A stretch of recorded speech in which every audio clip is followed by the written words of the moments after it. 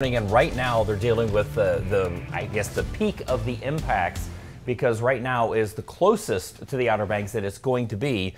And the good news is, again, throughout the rest of the day today and tomorrow, it's moving its way away. It's moving to the north-northeast at 17 miles an hour, 105-mile-per-hour winds. And the forecast model's been going back and forth on whether it's going to strengthen up. Not expected to be back to a major hurricane, thankfully. But we could see maybe 105 to 110. Get another update coming up here in about another hour, but the hurricane hunters are on their way to check it out right now.